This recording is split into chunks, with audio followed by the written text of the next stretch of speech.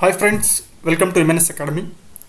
ಸ್ನೇಹಿತರೆ, ಪ್ರಪಂಚದ ಭೂಗೋಳಕ್ಕೆ ಸಂಬಂಧಪಟ್ಟ ಹಾಗೆ ಬಹುಮುಖ್ಯ 30 ಪ್ರಶ್ನೆಗಳ ಉಪಯುಕ್ತ ವಿಡಿಯೋವನ್ನು ನಿಮಗಾಗಿ ತಂದಿದ್ದೇವೆ. ಇಲ್ಲಿ ಕೇಳಲಾಗುವಂಥ ಪ್ರಶ್ನೆಗಳು ಮುಂದಿನ ನೇಮಕಾತಿಗಳಾದಂತಹ FDA, SDA, PDO ನಂಥ ಪರೀಕ್ಷೆಗಳಿಗೆ ಅತ್ಯಂತ ಉಪಯುಕ್ತವಾಗುವುದರಿಂದ ದಯವಿಟ್ಟು ಈ ಒಂದು ವಿಡಿಯೋವನ್ನು ಕೊನೆಯವರೆಗೂ ವೀಕ್ಷಿಸಿ.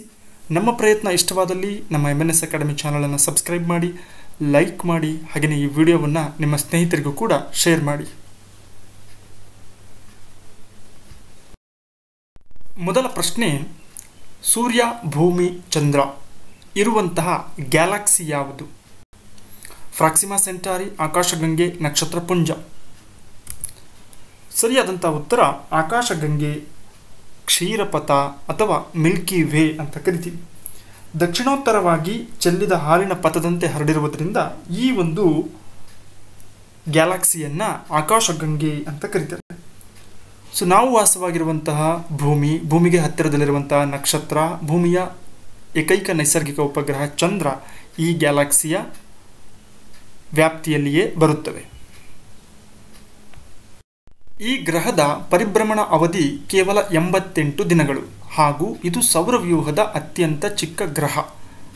ಹಾಗಾದರೆ ನಾವು ಈ ಪ್ರಶ್ನೆಯಲ್ಲಿ ಹೇಳ್ತಾ ಇರುವಂಥದ್ದು ಯಾವ ಗ್ರಹಕ್ಕೆ ಸಂಬಂಧಪಟ್ಟ ಹಾಗೆ? ಮಂಗಳ, ಗುರು, ಬುಧ. ಆಯ್ಕೆ 3 ಬುಧ ಗ್ರಹಕ್ಕೆ ಸಂಬಂಧಪಟ್ಟ ಹಾಗೆ ಈ ಒಂದು ಮಾಹಿತಿ ಇದೆ. ಸೂರ್ಯನಿಗೆ ಅತ್ಯಂತ ಸಮೀಪದಲ್ಲಿರುವಂತಹ ಗ್ರಹವಾಗಿದೆ. ಹಾಗೆಯೇ ಸೌರವ್ಯೂಹದಲ್ಲಿ ಅತ್ಯಂತ ಚಿಕ್ಕ ಗ್ರಹವೂ ಸಮೇತ ಬುಧ ಗ್ರಹ. ಇದರ ಒಂದು ಪರಿಭ್ರಮಣ ಅವಧಿ ಅಂದರೆ ಸೂರ್ಯನನ್ನು ಸುತ್ತು ಹಾಕುವಂತಹ ಸಮಯ ಅಥವಾ ತೆಗೆದುಕೊಳ್ಳುವಂತಹ ಕಾಲಾವಧಿ 88 ದಿನಗಳು. ಅತಿ ಹೆಚ್ಚು ಉಪಗ್ರಹಗಳನ್ನು ಹೊಂದಿರುವ ಗ್ರಹ ಯಾವುದು? ಶನಿ, ಗುರು, ಮಂಗಳ. ಸರಿಯಾದಂಥದ್ದು ಶನಿ ಗ್ರಹ. ಶನಿ ಗ್ರಹವು ಒಟ್ಟು 21 ಉಪಗ್ರಹಗಳನ್ನು ಹೊಂದಿದ್ದು ಸೌರವ್ಯೂಹದಲ್ಲಿ ಅತ್ಯಂತ ಸುಂದರವಾದ ಎರಡನೆಯ ದೊಡ್ಡ ಗ್ರಹವಾಗಿದೆ. ಸೌರವ್ಯೂಹದಲ್ಲಿನ ಅತ್ಯಂತ ದೊಡ್ಡ ಉಪಗ್ರಹ ಯಾವುದು? Callisto, Europa, Titan. ಟೈಟಾನ್ ಸರಿಯಾದಂಥ ಉತ್ತರ. ಶನಿ ಗ್ರಹದ ಸುತ್ತುವರೆದಿರುವಂತಹ ಉಪಗ್ರಹಗಳಲ್ಲಿ ಟೈಟಾನ್ ಕೂಡ ಒಂದು. ಇದು ಸೌರವ್ಯೂಹದ ಅತ್ಯಂತ ದೊಡ್ಡದಾದಂತಹ ಉಪಗ್ರಹವಾಗಿದೆ. ಕ್ಷುದ್ರ ಗ್ರಹಗಳು ಯಾವ 2 ಗ್ರಹಗಳ ನಡುವೆ ಸುತ್ತುತ್ತಿರುತ್ತವೆ? ಬುಧ ಮತ್ತು ಗುರು, ಮಂಗಳ ಮತ್ತು ಗುರು, ಭೂಮಿ ಮತ್ತು ಶುಕ್ರ. ಮಂಗಳ ಮತ್ತು ಗುರು ಗ್ರಹಗಳ ನಡುವೆ ಅಸಂಖ್ಯಾತ ಚಿಕ್ಕ ಆಕಾಶಕಾಯಗಳು ಸೂರ್ಯನನ್ನು ಸುತ್ತಾ ಇರ್ತವೆ. ಇವು ಗ್ರಹಗಳಿಗಿಂತ ಅತಿ ಚಿಕ್ಕದಾಗಿರ್ತವೆ. ಇವುಗಳನ್ನು ಕ್ಷುದ್ರ ಗ್ರಹಗಳು ಅಂತ ಕರಿತೀವಿ. ಇಂಗ್ಲಿಷ್ನಲ್ಲಿ ಆಸ್ಟ್ರಾಯ್ಡ್ಸ್ ಅಂತಲೂ ಕೂಡ ಹೆಸರನ್ನು ಸೂಚಿಸುತ್ತಾರೆ. ಇನ್ನು ಸೀರೀಸ್ ಎನ್ನುವಂಥದ್ದು ಅತಿ ದೊಡ್ಡ ಕ್ಷುದ್ರ ಗ್ರಹವಾಗಿದೆ. ಸೂರ್ಯನನ್ನು ಹೊರತುಪಡಿಸಿ ಭೂಮಿಗೆ ಸಮೀಪದಲ್ಲಿರುವಂತಹ ನಕ್ಷತ್ರ ಯಾವುದು? ಆಯ್ಕೆ 1 ಪ್ರಾಕ್ಸಿಮಾ ಸೆಂಟಾರಿ ಅಂತ ಕರಿತೀವಿ. ಇದು ಸೂರ್ಯನನ್ನು ಹೊರತುಪಡಿಸಿದರೆ ಭೂಮಿಗೆ ಹತ್ತಿರದಲ್ಲಿರುವಂತಹ ನಕ್ಷತ್ರವಾಗಿದೆ. 4.2 ಜ್ಯೋತಿರ್ವರ್ಷಗಳಷ್ಟು ದೂರದಲ್ಲಿದೆ. ಇದನ್ನು ಆಲ್ಫಾ ಸೆಂಟಾರಿ ಅಂತಲೂ ಕೂಡ ಕರೆಯುತ್ತಾರೆ. ಸಮಭಾಜಕ ವೃತ್ತದ ಬಳಿ ಭೂಮಿಯ ವ್ಯಾಸವು ಎಷ್ಟು ಕಿಲೋಮೀಟರ್ ವ್ಯಾಪಿಸಿದೆ? ಆಯ್ಕೆ 2 12,757 ಕಿಲೋಮೀಟರ್ನಷ್ಟು ಭೂಮಿ ವ್ಯಾಸವನ್ನು ಸಮಭಾಜಕ ವೃತ್ತದ ಬಳಿ ಹೊಂದಿದೆ.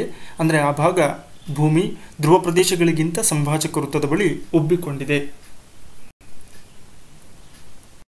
ಭೂಮಿಯು ತನ್ನ ಅಕ್ಷದ ಸುತ್ತಲೂ ತೆಗೆದುಕೊಳ್ಳುವ ಕಾಲಾವಧಿ ಎಷ್ಟು? 23 ಗಂಟೆ 56 ನಿಮಿಷ 4.09 ಸೆಕೆಂಡುಗಳು. ಇದನ್ನು ಅಕ್ಷಭ್ರಮಣ ಅಂತ ಕರಿತೀವಿ. ಅಂದರೆ ದೈನಂದಿನ ಚಲನೆ ಅಂತಲೂ ಕೂಡ ನಾವು ಇನ್ನೊಂದು ರೀತಿಯಲ್ಲಿ ಹೇಳ್ಬೋದು. ಭೂಮಿ ತನ್ನನ್ನು ತಾನು ಸುತ್ತಕೊಳ್ಳೋದಕ್ಕೆ ತೆಗೆದುಕೊಳ್ಳುವಂಥ ಸಮಯ, ಇದನ್ನೇ ನಾವು ಒಂದು ದಿನ ಅಂತ ಪರಿಗಣನೆಯನ್ನು ಮಾಡ್ತೀವಿ. ಭೂಮಿಯ ಮೇಲೆ ಋತುಗಳು ಸಂಭವಿಸಲು ಬಹುಮುಖ್ಯವಾದಂತಹ ಕಾರಣವೇನು? ದೈನಂದಿನ ಚಲನೆ, ವಾರ್ಷಿಕ ಚಲನೆ, ಭೂಮಿಯ ಗುರುತ್ವ. ಸರಿಯಾದಂಥದ್ದು ಭೂಮಿಯ ವಾರ್ಷಿಕ ಚಲನೆ. ಅಂದರೆ ಭೂಮಿ ಸೂರ್ಯನನ್ನು ಸುತ್ತುವಿಕೆ ಏನಿದೆ ಇದು ಋತುಮಾನಗಳು ಸಂಭವಿಸಲಿಕ್ಕೆ ಬಹುಮುಖ್ಯವಾದಂತಹ ಕಾರಣ. ಹಗಲು ರಾತ್ರಿಗಳು ಉಂಟಾಗಲಿಕ್ಕೆ ದೈನಂದಿನ ಚಲನೆ ಕಾರಣವಾಗಿದೆ. ಒಂದು ರೇಖಾಂಶದಿಂದ ಮತ್ತೊಂದು ರೇಖಾಂಶದ ನಡುವಿನ ಸಮಯದ ವ್ಯತ್ಯಾಸವೆಷ್ಟು? ಅಂದರೆ ಒಂದು ರೇಖಾಂಶದಿಂದ ಮತ್ತೊಂದು ರೇಖಾಂಶಕ್ಕೆ ಎಷ್ಟು ನಿಮಿಷಗಳ ವ್ಯತ್ಯಾಸವನ್ನು ಸಮಯ ಕಾಣ್ತೀವಿ? 4 ನಿಮಿಷಗಳ ಸಮಯದ ವ್ಯತ್ಯಾಸವನ್ನು ಕಾಣ್ತೀವಿ. ಭೂಮಿಯ ಮೇಲೆ ಉತ್ತರದಿಂದ ದಕ್ಷಿಣಕ್ಕೆ ಎಳೆಯಲಾಗಿರುವ ಕಾಲ್ಪನಿಕ ರೇಖೆಗಳನ್ನು ರೇಖಾಂಶಗಳು ಅಂತ ಕರಿತೀವಿ. ಇವನ್ನ ಸಮಯದ ರೇಖೆಗಳು ಅಂತಲೂ ಕೂಡ ಕರಿತೀವಿ. ಇವುಗಳನ್ನು ಆಧಾರವಾಗಿಟ್ಟುಕೊಂಡು ಭೂಮಿಯ ಮೇಲೆ ಸಮಯವನ್ನು ನಿಗದಿ ಮಾಡಲಾಗುತ್ತೆ. ಸೊ ಅದರಂತೆ ಭೂಮಿಯ ಮೇಲೆ ಒಟ್ಟು 360 ರೇಖಾಂಶಗಳನ್ನು ಎಳೆಯಲಾಗಿದೆ. ಆ 360 ರೇಖಾಂಶಗಳಲ್ಲಿ ಒಂದು ರೇಖಾಂಶದಿಂದ ಮತ್ತೊಂದು ರೇಖಾಂಶಕ್ಕೆ 4 ನಿಮಿಷಗಳ ಸಮಯದ ವ್ಯತ್ಯಾಸವನ್ನು ಕಾಣ್ತೀವಿ. ಹಾಗಾದರೆ 360 × 4 ಅಂತೇಳಿದರೆ 1440 ನಿಮಿಷಗಳಾಯಿತು. ಇದು ಒಂದು ದಿನಕ್ಕೆ ಒಟ್ಟು ನಿಮಿಷಗಳ ಸಂಖ್ಯೆ. ಇದನ್ನೇ ನಾವು ಗಂಟೆಗೆ ಪರಿವರ್ತನೆ ಮಾಡಿದರೆ 24 ಗಂಟೆಗಳಾಗಿ ಸಮಯವನ್ನು ನಿರ್ಧರಿಸಲಾಗುತ್ತೆ ಭೂಮಿಯ ಮೇಲೆ. ಭೂಮಿಯ ಹೊರ ಹೊದಿಕೆಯನ್ನು ಏನೆಂದು ಕರೆಯುವರು? ಸೊ ಭೂಮಿಯ ಅಂತರಾಳವನ್ನು ನೋಡಿದಾಗ ಮೊದಲಿಗೆ ಬರುವಂಥ ಹೊರ ಹೊದಿಕೆಯನ್ನು ಏನೆಂದು ಕರೆಯುವರು? ಇದನ್ನು ಶಿಲಾಗೋಳ ಅಂತ ಕರಿತೀವಿ, ಲಿಥೋಸ್ಪಿಯರ್. ಭೂಮಿಯ ಹೊರವದಿಕೆಯನ್ನು ಶಿಲಾಗೋಳ ಅಥವಾ ಭೂಕವಚ ಅಂತಲೂ ಕೂಡ ಕರಿತೀವಿ. ಇದರ ಒಂದು ದಪ್ಪ ಸುಮಾರು 10 ಕಿಲೋಮೀಟರ್ನಿಂದ 60 ಕಿಲೋಮೀಟರ್ವರೆಗೂ ವ್ಯಾಪಿಸಿದೆ. ಸಿಲಿಕಾನ್, ಮೆಗ್ನೀಷಿಯಂ, ಫೆರೋಲೈಟ್ ಮಿಶ್ರಣಗಳಿಂದ ರಚನೆಯಾದ ಭೂಮಿಯ ಒಳಪದರ ಯಾವುದು? ಮಿಶ್ರಗೋಳ ಅಂತ ಕರಿತೀವಿ. ಭೂಮಿಯ ಅಂತರಾಳವನ್ನು 3 ಗೋಳಗಳಾಗಿ ವಿಂಗಡಣೆ ಮಾಡ್ತೇವೆ: ಶಿಲಾಗೋಳ, ಮಿಶ್ರಗೋಳ ಮತ್ತು ಕೇಂದ್ರಗೋಳ. ಅದರಲ್ಲಿ ಎರಡನೆಯದು ಮಿಶ್ರಗೋಳ ಅಂತ ಕರಿತೀವಿ. ಮೊದಲ ಹೊದಿಕೆ ಶಿಲಾಗೋಳ ಮತ್ತು ಮಿಶ್ರಗೋಳವನ್ನು ಮೆರೋವಿಸಿಕ್ ಸೀಮಾ ವಲಯ ಬೇರ್ಪಡಣೆಯನ್ನು ಮಾಡುತ್ತೆ. ಈ ವಲಯದಲ್ಲಿ ಶಿಲಾವಸ್ತುಗಳು ಮಿಶ್ರಗೋಳದಲ್ಲಿ ಅತ್ಯಂತ ಹೆಚ್ಚಿನ ಉಷ್ಣಾಂಶದಿಂದ ಕರಗಿ ಮೇಣದ ರೂಪದಲ್ಲಿರ್ತವೆ. ಇನ್ನು ಇಲ್ಲಿರುವಂತಹ ಸಿಲಿಕಾನ್, ಮೆಗ್ನೀಷಿಯಂ, ಫೆರೋಲೈಟ್ ಅಂತ ಮಿಶ್ರಣವನ್ನು ಇಲ್ಲಿ ಒಳಗೊಂಡಿರುತ್ತದೆ. ಅತಿ ಹೆಚ್ಚು ಸಾಂದ್ರತೆಯನ್ನು ಹೊಂದಿರುವ ಕೇಂದ್ರಗೋಳದ ಭಾಗವನ್ನು ಏನೆಂದು ಕರೆಯುವರು? ನಿಫೆ ವಲಯ ಅಂತ ಕರಿತೀವಿ. ನಿಫೆ ಅಂತೇಳಿದ್ರೆ ನಿಕ್ಕಲ್ ಮತ್ತು ಕಬ್ಬಿಣವನ್ನು ಒಳಗೊಂಡಿರುವಂಥ ಕೇಂದ್ರಗೋಳದ ಭಾಗ. ಭೂಮಿಯ ಆಳಕ್ಕೆ ಹೋದಂತೆಲ್ಲ ಉಷ್ಣಾಂಶವು ಏನಾಗುತ್ತದೆ? 1 ಡಿಗ್ರಿ ಸೆಲ್ಸಿಯಸ್ ಹೆಚ್ಚುತ್ತದಾ ಅಥವಾ 1 ಡಿಗ್ರಿ ಸೆಲ್ಸಿಯಸ್ ಕಡಿಮೆ ಆಗುತ್ತದಾ ಅಥವಾ ವ್ಯತ್ಯಾಸವಾಗುವುದಿಲ್ವಾ? 1 ಡಿಗ್ರಿ ಸೆಲ್ಸಿಯಸ್ ಉಷ್ಣಾಂಶ ಹೆಚ್ಚಾಗುತ್ತೆ ಪ್ರತಿ 32 ಮೀಟರ್ಗೆ. ಸೊ ನಾವು ಪ್ರತಿ 32 ಮೀಟರ್ ಆಳಕ್ಕೆ ಹೋದಂತೆಲ್ಲ ಉಷ್ಣಾಂಶದ ಪ್ರಮಾಣ 1 ಡಿಗ್ರಿ ಸೆಲ್ಸಿಯಸ್ನಷ್ಟು ಹೆಚ್ಚಾಗುತ್ತದೆ. ಶಿಲಾಪಾಕ ಹೊರಹೊಮ್ಮಿ ಭೂ ಮೇಲ್ಮೈಯಲ್ಲಿ ತಂಪಾಗಿ ಘನೀಭವಿಸುವುದರಿಂದ ರಚನೆಯಾದ ಶಿಲೆ ಯಾವುದು? ಅಗ್ನಿಶಿಲೆಗಳು ಅಥವಾ ಇಗ್ನೇಸಿಯಸ್ ರಾಕ್ಸ್ ಅಂತ ಕರಿತೀವಿ. ಶಿಲಾರಸ ಅಥವಾ ಶಿಲಾಪಾಕವು ಭೂಮಿಯ ಅಂತರಾಳದಿಂದ ಹೊರಚಿಮ್ಮಿ ಭೂ ಮೇಲ್ಮೈಯಲ್ಲಿ ತಂಪಾಗಿ ಘನೀಭವಿಸುವುದರಿಂದ ಅಗ್ನಿಶಿಲೆಗಳು ನಿರ್ಮಾಣವಾಗುತ್ತವೆ. ಅಮೃತಶಿಲೆ, ಗ್ರಾಫೈಟ್ ಇವು ಯಾವ ವಿಧದ ಶಿಲೆಗೆ ಉದಾಹರಣೆಯಾಗಿವೆ? ಆಯ್ಕೆ 1 ರೂಪಾಂತರ ಶಿಲೆಗಳು, ಮೆಟಾಮಾರ್ಫಿಕ್ ರಾಕ್ಸ್ ಅಂತ ಕರಿತೀವಿ. ಒತ್ತಡ ಹಾಗೂ ಉಷ್ಣಾಂಶದ ಪರಿಣಾಮದಿಂದ ಭೂಮಿಯಲ್ಲಿನ ಪ್ರಥಮ ಹಾಗೂ ದ್ವಿತೀಯ ಶಿಲೆಗಳ ಸ್ವರೂಪ, ರಚನೆ ಮತ್ತು ಸಂಯೋಜನೆಯಲ್ಲಿ ಬದಲಾವಣೆ ಹೊಂದಿ ರೂಪಾಂತರ ಶಿಲೆಗಳು ನಿರ್ಮಾಣವಾಗುತ್ತವೆ. ಅದಕ್ಕೆ ಉದಾಹರಣೆ ಅಮೃತಶಿಲೆ, ಗ್ರಾಫೈಟ್. ಕರ್ನಾಟಕದ ಯಾವ ಸ್ಥಳದಲ್ಲಿ ಭೂಕಂಪನ ಮಾಪಕ ಕೇಂದ್ರವಿದೆ? ಸರಿಯಾದ ಉತ್ತರ ಗೌರಿಬಿದನೂರು. ಇಲ್ಲಿ ಕರ್ನಾಟಕದ ಭೂಕಂಪನ ಮಾಪಕ ಕೇಂದ್ರವನ್ನು ಕಾಣ್ತೀವಿ. ಹಾಗೆ ತಮಿಳುನಾಡಿನ ಕೊಡೈಕೆನಾಲ್, ಮಹಾರಾಷ್ಟ್ರದ ಪುಣೆ, ಕೊಲಾಬಾ, ಪಶ್ಚಿಮ ಬಂಗಾಳದ ಕಲ್ಕತ್ತಾದಲ್ಲೂ ಸಮೇತ ಭೂಕಂಪನ ಮಾಪಕ ಕೇಂದ್ರಗಳು ದೇಶದಲ್ಲಿ ಇದ್ದಾವೆ. ಇಂಡೋನೇಷ್ಯಾದಲ್ಲಿರುವ ಕ್ರಕಟೋವಾ ಎನ್ನುವಂಥ ಸ್ಥಳ ಯಾವ ವಿಧದ ಜ್ವಾಲಾಮುಖಿಗೆ ಉದಾಹರಣೆಯಾಗಿದೆ? ಸುಪ್ತ ಜ್ವಾಲಾಮುಖಿಗೆ ಉದಾಹರಣೆಯಾಗಿದೆ. ಜ್ವಾಲಾಮುಖಿಗಳಲ್ಲಿ ನಾವು 3 ವಿಧವನ್ನು ಕಾಣ್ತೇವೆ. ಒಂದು ಜಾಗೃತ ಜ್ವಾಲಾಮುಖಿ, ಸುಪ್ತ ಜ್ವಾಲಾಮುಖಿ ಮತ್ತು ಲುಪ್ತ ಜ್ವಾಲಾಮುಖಿ. ಜಾಗೃತ ಜ್ವಾಲಾಮುಖಿ ಅಂದರೆ ಇವು ಕಾಲಕಾಲಕ್ಕೆ ಸ್ಫೋಟಗೊಂಡು ಭೂಗರ್ಭದಲ್ಲಿರುವ ವಸ್ತುಗಳನ್ನು ಹೊರಚಿಮ್ಮುತ್ತವೆ. ಆಕ್ಟಿವ್ ವೋಲ್ಕನೋಸ್ ಅಂತ ಕರಿತೀವಿ. ಇನ್ನು ಸುಪ್ತ ಜ್ವಾಲಾಮುಖಿಗಳು ಅಂದರೆ ಒಮ್ಮೆ ಕಾರ್ಯಾಚರಣೆಯ ನಂತರ ದೀರ್ಘಕಾಲಾವಧಿಯವರೆಗೆ ಜ್ವಾಲಾಮುಖಿ ಕಂಡು ಬರುವುದಿಲ್ಲ. ಇಂಥವುಗಳನ್ನು ಸುಪ್ತ ಜ್ವಾಲಾಮುಖಿಗಳು ಅಂತ ಕರಿತೀವಿ. ಅದಕ್ಕೆ ಉದಾಹರಣೆ ಇಂಡೋನೇಷ್ಯಾದ ಕ್ರಕಟೋವಾ ಎನ್ನುವಂಥ ಸ್ಥಳದಲ್ಲಿ ಸಂಭವಿಸುವ ಜ್ವಾಲಾಮುಖಿಗಳು ಪಕ್ಕದ ಚಿತ್ರದಲ್ಲಿ ಗಮನಿಸಬಹುದು. ಇನ್ನು ಲುಪ್ತ ಜ್ವಾಲಾಮುಖಿಗಳಂದರೆ ಪ್ರಾಚೀನ ಕಾಲದಲ್ಲಿ ಸ್ಫೋಟಗೊಂಡ ನಂತರ ಜ್ವಾಲಾಮುಖಿ ಮತ್ತೆ ಮರುಕಳಿಸುವುದಿಲ್ಲ. ಸೊ ಇವನ್ನ ನಾವು ಲುಪ್ತ ಜ್ವಾಲಾಮುಖಿಗಳು ಅಂತ ಕರಿತೀವಿ. ವಾಯುಮಂಡಲದ ಅತ್ಯಂತ ಕೆಳಸ್ತರ ಯಾವುದು? ಪರಿವರ್ತನಾ ಮಂಡಲ ಅಂತ ಕರಿತೀವಿ, ಟ್ರೋಪೋಸ್ಪಿಯರ್. ಇದು ವಾಯುಮಂಡಲದ ಅತ್ಯಂತ ಕೆಳಸ್ತರ. ಸಮಭಾಜಕ ವೃತ್ತದ ಮೇಲೆ 18 ಕಿಲೋಮೀಟರ್ನಷ್ಟು ಎತ್ತರವನ್ನು ಹೊಂದಿದ್ರೆ ಧ್ರುವಗಳ ಬಳಿ 8 ಕಿಲೋಮೀಟರ್ ಎತ್ತರದವರೆಗೆ ಇದರ ಒಂದು ವ್ಯಾಪ್ತಿಯನ್ನು ನಾವು ಕಾಣಬಹುದು. ಮೋಡಗಳು ರಚನೆಯಾಗುವ ವಾಯುಮಂಡಲದ ವಲಯ ಯಾವುದು? ಇದು ಕೂಡ ಪರಿವರ್ತನಾ ಮಂಡಲವೇ ಸಮೇತ ಆಗಿದೆ. ಈ ಒಂದು ವಲಯದಲ್ಲಿ ಮಳೆ, ಮೋಡ ಮತ್ತು ಗಾಳಿಗಳು ಪರಿವರ್ತನೆಯನ್ನು ಹೊಂದಿರುವಂತಹ ಲಕ್ಷಣಗಳನ್ನು ನಾವು ಇಲ್ಲಿ ಕಾಣಬಹುದು. ವಿಮಾನಗಳ ಹಾರಾಟವೂ ಸಮೇತ ಟ್ರೋಪೋಸ್ಫಿಯರ್ನಲ್ಲೇ ಕಾಣ್ತೀವಿ. ಪಕ್ಕದ ಚಿತ್ರದಲ್ಲಿ ತಾವು ಸೂಕ್ಷ್ಮವಾಗಿ ಗಮನಿಸಬಹುದು. ಜೀವಿಗಳನ್ನು ಅಂದರೆ ಭೂಮಿಯ ಮೇಲಿರುವಂಥ ಜೀವಿಗಳನ್ನು ಸೂರ್ಯನ ಅತಿ ನೇರಳಾತೀತ ಕಿರಣಗಳಿಂದ ರಕ್ಷಿಸುವ ಓಜೋನ್ ಪದರ ಯಾವ ವಲಯದಲ್ಲಿ ಇದೆ? ಸಮೋಷ್ಣ ಮಂಡಲ ಅಂತ ಕರಿತೀವಿ. ಅಂದರೆ ಎರಡನೆಯದು ಪರಿವರ್ತನಾ ಮಂಡಲದ ನಂತರ ಬರುವಂತಹ ಸಮೋಷ್ಣ ಮಂಡಲದಲ್ಲಿ ಓಜೋನ್ ಪದರವನ್ನು ನಾವು ಕಾಣುತ್ತೇವೆ. ರೇಡಿಯೋ ತರಂಗಗಳನ್ನು ಭೂಮಿಗೆ ಪ್ರತಿಫಲಿಸುವಂಥ ವಲಯ ಯಾವುದು? ಇದನ್ನು ಅಯಾನುಮಂಡಲ ಅಂತ ಕರಿತೀವಿ. ಇನ್ನೊಂದು ಹೆಸರಿನಲ್ಲಿ ಉಷ್ಣಮಂಡಲ ಅಥವಾ ಥರ್ಮೋಸ್ಫಿಯರ್ ಅಂತ ಕರಿತೀವಿ. ಇಲ್ಲಿ ರೇಡಿಯೋ ತರಂಗಗಳನ್ನು ಭೂಮಿಗೆ ಪ್ರತಿಫಲಿಸುವಂಥ ಕ್ರಿಯೆ ಜರುಗುತ್ತದೆ.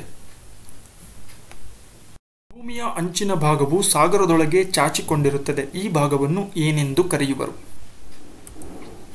ಖಂಡಾವರಣ ಪ್ರದೇಶ ಅಂತ ಕರಿತೀವಿ.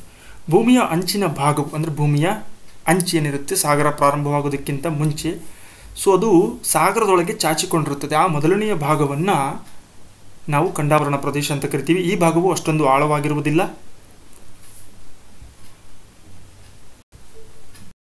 ಪ್ರಪಂಚದ ಅತಿ ಆಳವಾದ ತಗ್ಗು ಎಲ್ಲಿದೆ? ಸಾಗರದ ತಗ್ಗು